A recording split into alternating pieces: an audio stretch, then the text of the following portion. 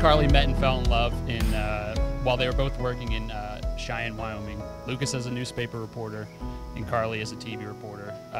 A true entertainment powerhouse.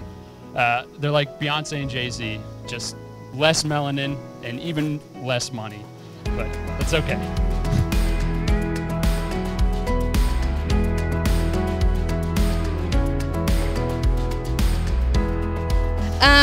So in those early days of her first job in Cheyenne and my first job in Kansas City, we spent hours Facebook chatting all day, doing very little work, just talking about, our work days.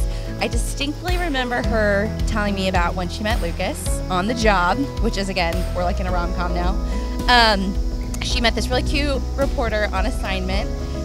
She also told me a lot about him, their dates, the sense of humor that they shared, and finally that she thought she was going to tell him that she loved him, which is really cute. And again, we know how that worked out.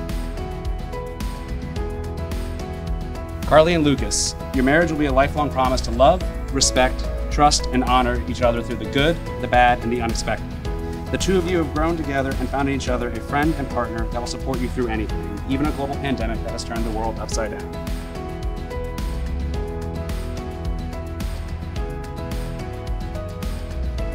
There's so much I could say about you guys, the power couple, like Glenn mentioned. You live and work together, so everybody download Basic Cable, Spotify, iTunes, wherever you get your podcasts.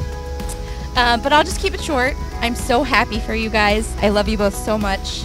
I know this day may not have been what you guys envisioned when you started planning, but you got Lucas by your side, and that's all that matters.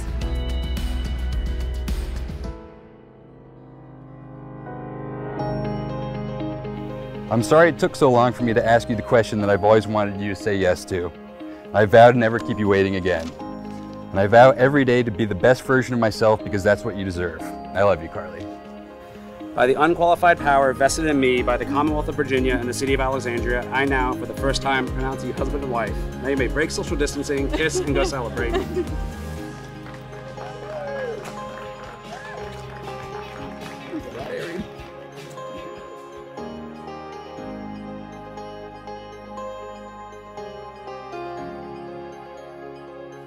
Wedding day. Carlie, my lovely daughter, and Lucas, my youth son, may you have vision to see the events not yet happen, persevere to get through times you've yet to encounter, and that you love continue to grow each day. Enjoy your lives together and create wonderful memories that you may share someday with your children and your extended family. So please, raise a glass and join Katie and me celebrating the marriage of Carlie and Lucas.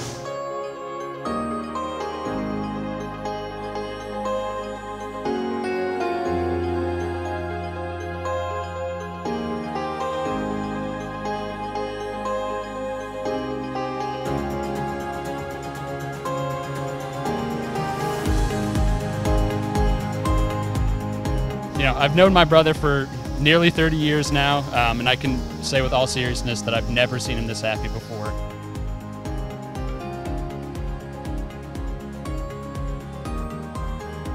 You guys are incredible together.